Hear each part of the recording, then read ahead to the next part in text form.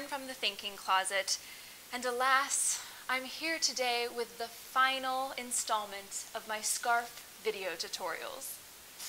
Tear, tear, sniff, sniff. It's been a really fun run, but the fun is not ending yet. Be sure to come back tomorrow to the blog for a recap of the week, as well as a special announcement of our giveaway winners. I will also be sharing with you my scarf fail of the week. It's true. It was supposed to be my first tutorial, and yeah, it wasn't pretty. If you want to see the human side to blogging, come tomorrow. Today's tutorial is going to take us out with a bang though. I'm calling this the So Easy, gotta love the puns, the So Easy Turban Headband. And this is sort of inspired by the turban head scarf. It's scarf-like, so it qualifies. The turban headbands I've been seeing them all over the place. I remember I almost bought one at Urban Outfitters this spring, and instead I thought, hey, I'm not gonna drop $20 on that. I can DIY that. So it's been in the back of my mind ever since, and today we're gonna tackle it. Now, do not get intimidated by this contraption over here. I know a few of you are about to click away because you're thinking, me, a sewer? No way. I consider myself a beginner sewist, and if I can do this project, you can do this project. Trust me, it's not that crazy. It just involves straight lines. I think there are only 3 of them that we have to make, so yeah, no excuses. You can totally do this. Let's go ahead and talk about supplies. First, you're going to need some sort of cutting tool, whether it's a fabric scissor and a yardstick, or in my case, I have a rotary cutter, which also you need a mat and an acrylic ruler to go with it. These all came in a set when I bought them, a Fisker's set. You'll also need needles for your machine and pins. I love my little bird pin cushion that I made with my mother-in-law. You can find that on the blog. Something to mark your fabric with. I have this little chalking marker. A measuring tape, coordinating thread to match your fabric, and a bobbin. You'll also need just 1 safety pin, and you'll see why. These are sort of optional, but I like to have them, my little snips for the tiny little threads. Snip, snip. Hopefully we won't need a seam ripper, but I like to have one on hand just in case. A seam gauge. Okay, let's talk about this elephant in the room, so to speak. This sewing machine is the first one I've ever owned, and I absolutely love it. It's been an easy sewing machine to learn on, so I highly recommend it if you're looking to invest in one. I bought this machine after it was recommended by Rachel Myers, who has a Sewing 101 course that's free online, so if you're looking for a way to learn, I highly recommend it. The Brother CS 6000i. I like to call this the brother I never had, because I never had a brother. Love you, Lizbeth. Now, in terms of fabric, we are working with knits. You could use cotton jersey or just some sort of lightweight knit. Knits are very stretchy, especially in one direction. About a ½ yard will do. These knits are all from the Fabric Fairy, who happens to be one of our Scarf Week sponsors. Thank you, Meg. And I've been looking for a good excuse to use them. So this is a perfect project for smaller remnants that you might have, a good stash buster. Well, now that we've gone over everything we need, let's start with step 1. The first step is to get a measurement of the circumference of your head around where the turban headband will go. I'm going to place mine under the hair, up and around. You'll want to pull it semi-tight, and 22 inches. Now 22 is where we start. Now whatever number you have, you're going to subtract 2 inches from that number, and that becomes our adjusted measurement that we're going to use. So if I'm 22 inches around the head, then I'm going to be working with 20 inches, which is a nice even number to work with. Now it's time to get out your cutting tools, your chalking pen, and your fabric so that we can go ahead and cut it. While knits as a whole are stretchy, you're going to find that it's stretchier in one direction than the other. So I will show you what I mean. Now if I pull this fabric sort of up and down here, it stretches a little. But if I go ahead and stretch it horizontally, whoa, it's really stretchy. So we're going to want to have this as the length of our turban headband. That way it stretches around the head. This also happens to be the fabric between the two selvage edges, which you'll often find text on these sides. This just happens to be an extra wide bolt, so I'm sort of fortunate in that regard. Okay, so I'm going to put my selvage edges together since they are semi-straight. And now because this is so nice and wide, I'm going to be able to get both strips out of this one piece. I'm just sort of folding it so there are 4 layers. 1, 2, 3, 4. Once I've gotten everything sort of flattened out, I'm going to trim off this bottom edge and the selvage edge so we have clean lines right here.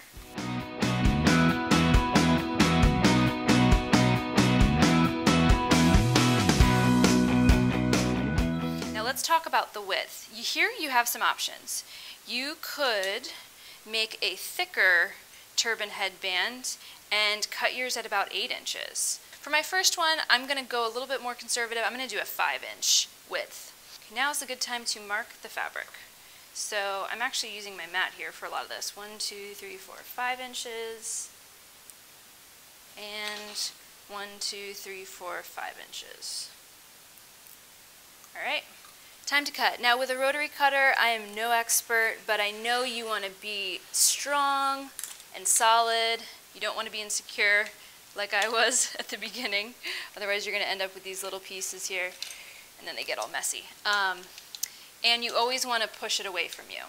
Now when you open this up, you're going to have your 2 strips. And remember, we need to cut them so that they are 20 inches long. That was our adjusted measurement after measuring the head at 22 inches and subtracting 2. Now if I'm using my mat as a gauge, down here I see the numbers 20 inches. Make a cut. We'll do the same with our other piece.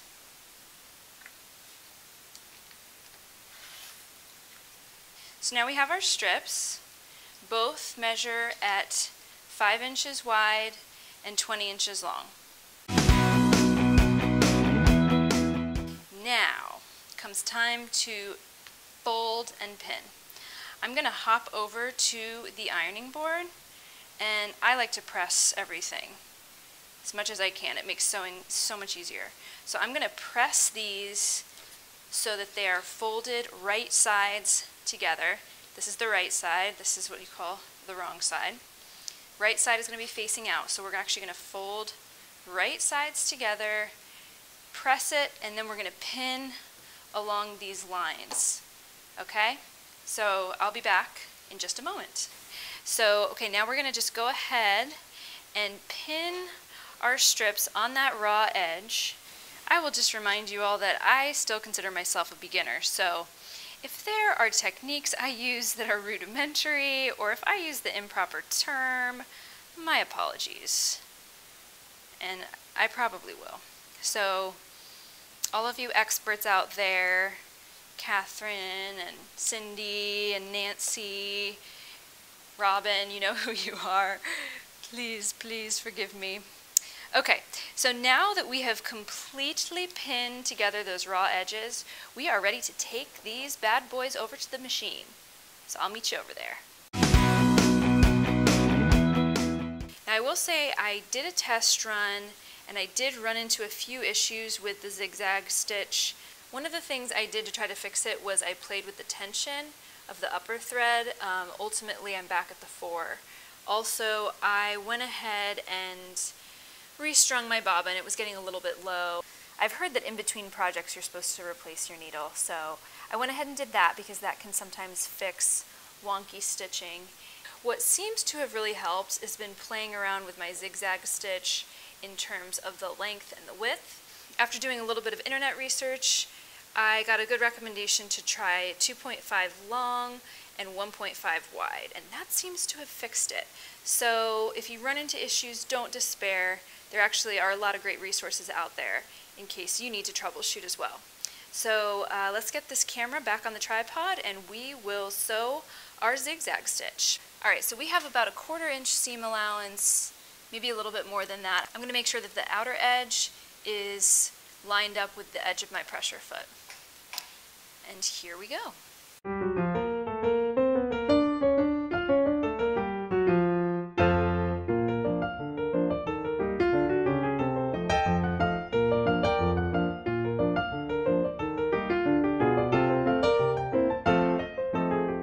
No need to really worry about back stitching here because we're going to seal these off later.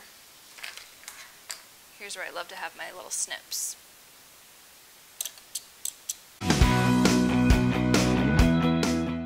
Now that we have our 2 strips zigzag stitched, it is time to turn them right side out.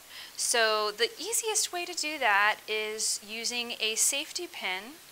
We pinned it so the head can travel down the tube, and then you're just going to kind of shove it through and snake it all the way down until you get out the other side. Flip it inside out on itself, and then it should be a fun little pull. There you go. Easy peasy. This was how we made scrunchies back in the day. And you're going to do the same thing to the other one.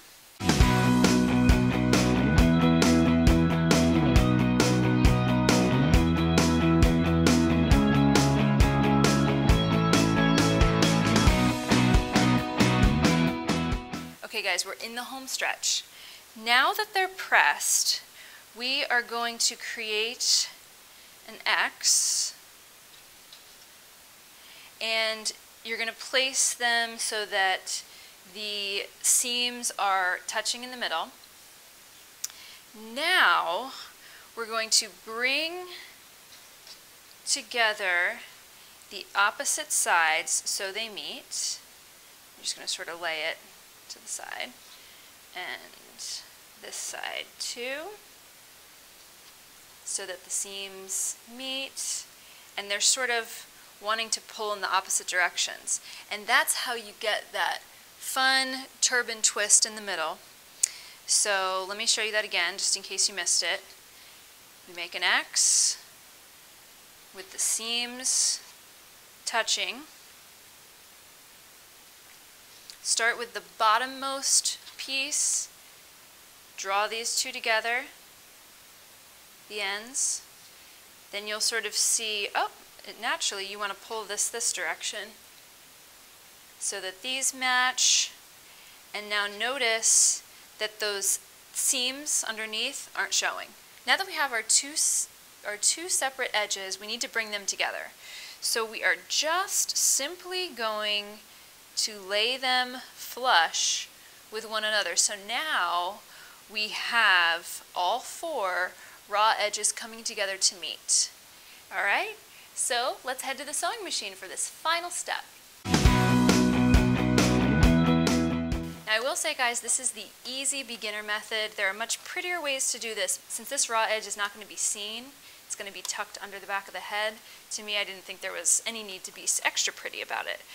So you're going to want to get pretty close to the edge, you know, 1/4 inch seam allowance or so. And we're just going to do a straight stitch up and down several times to make sure it's extra secure. And we will want a back stitch here.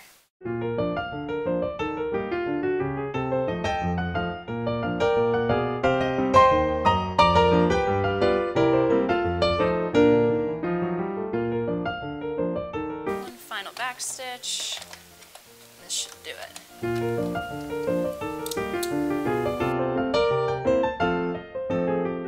So we have our stitch straight across. I got pretty close to the edge. It's just a little bit messy.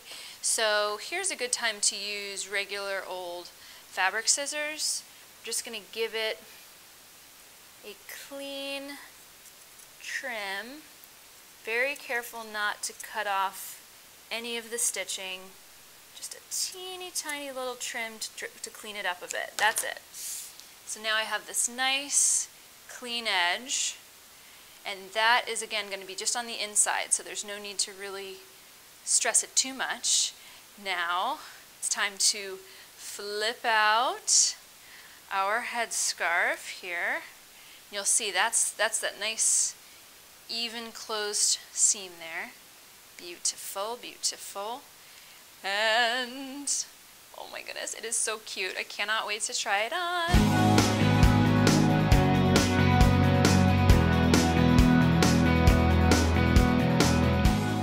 Holla!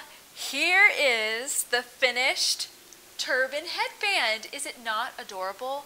I'm seriously in love with this right now. And it fits me perfectly. It's just the right level of tightness. I was a little bit afraid it was going to be too tight when I was holding it, but it's not.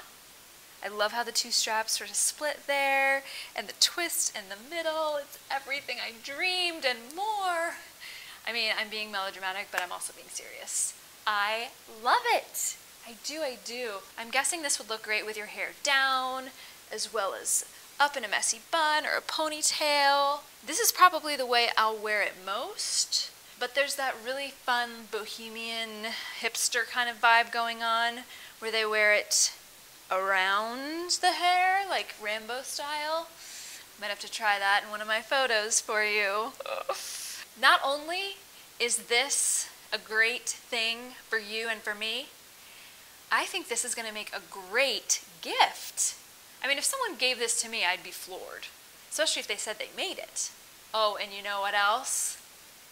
Babies, oh my goodness, like when their head is bald and they need some sort of hair accessory, the turban headband, you would just need to get the circumference of their sweet little heads. Well, I know what I'm going to be doing with the rest of my afternoon, and that is making more turban headbands. I need something to console myself with now that this is the last Scarf Week video tutorial. Don't know what I'm going to do with myself. Actually, if you saw the mess that lies behind this curtain, you would know what I'm going to do after this. Cleaning party. Well, folks, it's hard to say goodbye, but it's not goodbye. It's just see you later. It's just see you till the next blog post.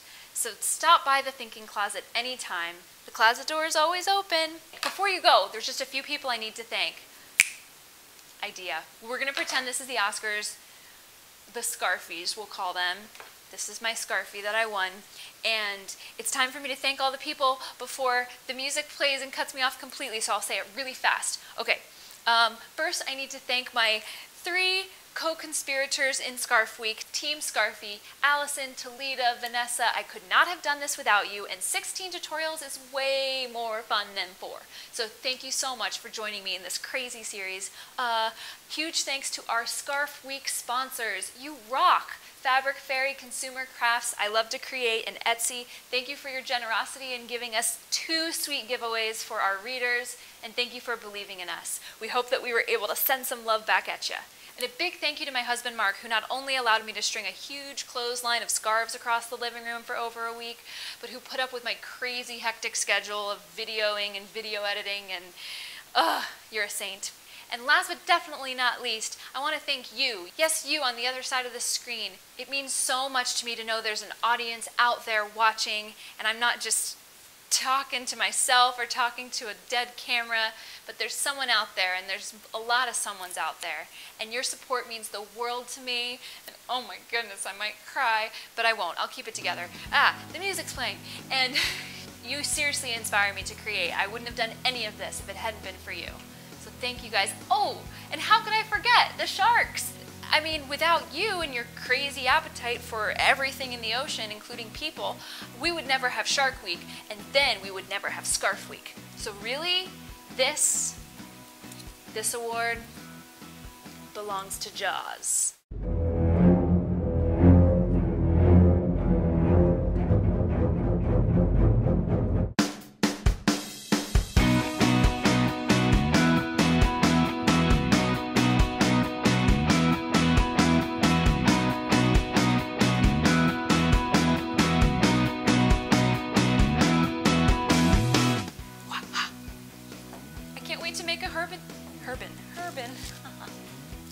I can't wait to make an urban, no.